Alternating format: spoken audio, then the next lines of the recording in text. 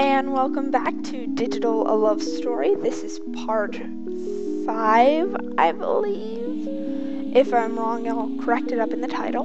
But I am Laura3 is 3me, and we just entered the Gibson BBS. And it's locked with a password, which we don't have. And the only way to get out of this screen is to obviously say get off my screen. Obviously. How many of you didn't think of that? None of you did. None of you thought of it. So we have to use the dict hacker. Oh, I think we already did. I feel really stupid. Oh well. We're doing it again anyway.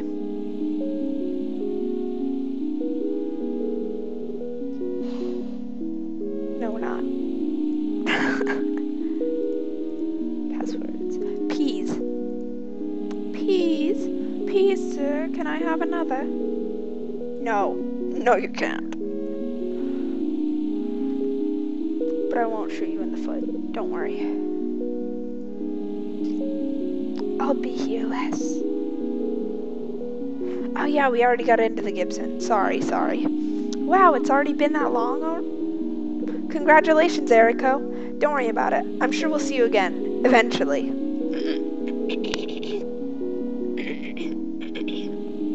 Sorry about that.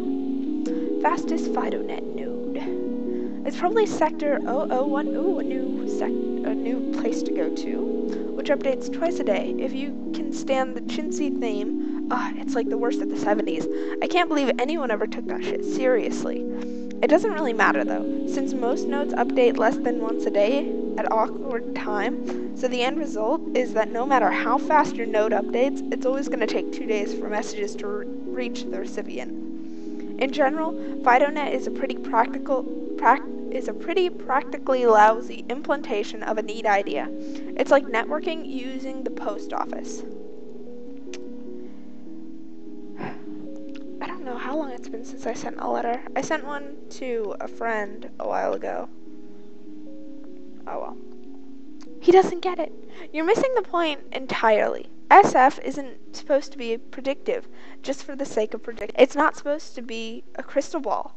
There's an extrapolative aspect, yes, but even the most extrapolative stories also have strong metaphorical qualities, and Gibson is no exception. It's not supposed to be an earnest examination of the future. Rather, it's an exemplar of the social anxieties that underlie the cyberpunk movement.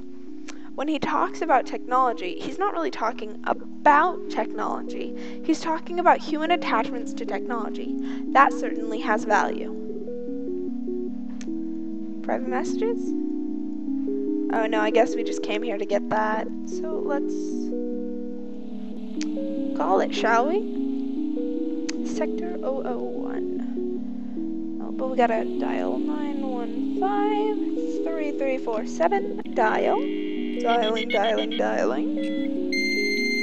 Sorry, I'll be quiet for those of you who want to hear the lovely noise.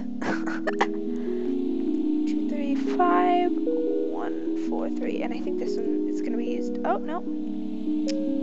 The numbers end up being used up.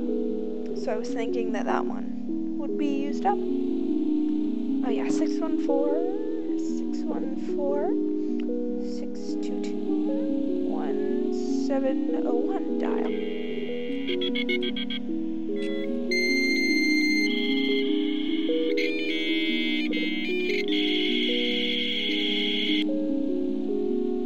Alright, here we are, Sector 1 login. New. Alex, thank you for registering. You're welcome. Get off my screen.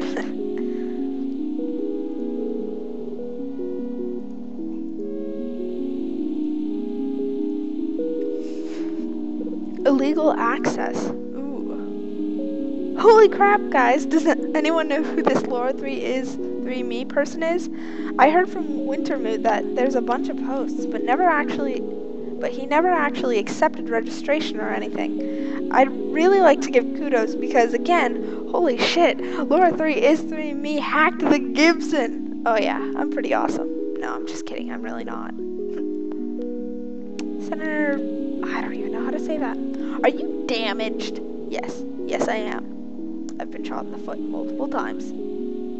Sorry, that joke's not funny. It's a Vietnamese name, and I don't know if you've noticed, but the war ended a decade ago. You are possibly the only person I have ever heard of seriously trying to use the phrase Chinaman in a non-ironic manner. And while I don't know what could possibly be wrong with you, I assure you there is no way race is going to be an issue for Robert, whatever, taking that senator position. You are the worst kind of racist, and I'm embarrassed to be posting on the same board as you. Then get off. It's not that hard. Core BBS. Weird trick. When regenerating passwords, then Core BBS RNG random number generator seems to be incredibly misimplemented. It generates passwords sequentially. So if the first password in a sequence will be XXX0, then the replacement will be XXX1, and the next replacement XXX2, and so forth. I don't know how this bug managed to make it into the production, so be wary, anyone thinking of switching to Core BBS. Kingdom at War. Is there a part 1? I want to read part 1 first. Oh, no part 1. Her Cold Blade Part 2, Kingdom at War. Now the tensions from the gathering storm have turned into an all-out war, and the battle system has been completely overhauled to allow for epic clashes of armies. Ooh. The Human Alliance stands brave with dozens of playable generals ready to push back the endless orc hordes. And who is this mysterious warrior of orcish prophecy, known only as the Saber? Is he the trump card that our mighty warrior needs? Warrior queen needs? Whatever. Her Cold Blade Part 3, Heart of Fire. The third controversial installment in her Cold Blade series. This one drops the epic combat of the last one, and instead follows Major Mira and Saber on a side story. It's good if you're a fan of Mira, but everyone probably just cares what's going on with the Queen. You know, the series is named after. You know that the series is named after.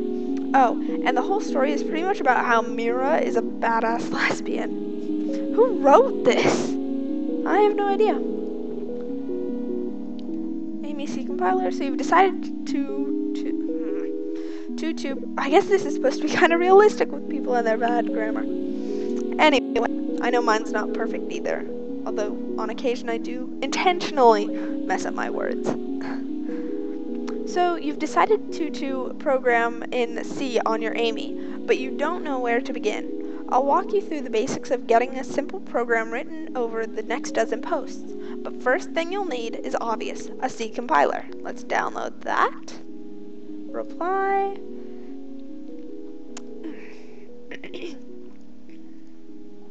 No messages? No, not that. Go away.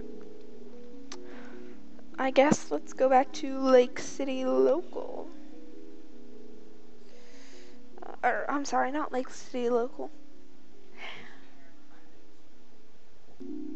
Sorry about that, you guys. Anyway, let's try the Matrix. 220. Ah, no, dial. 220 7683. Ah, wait, crap.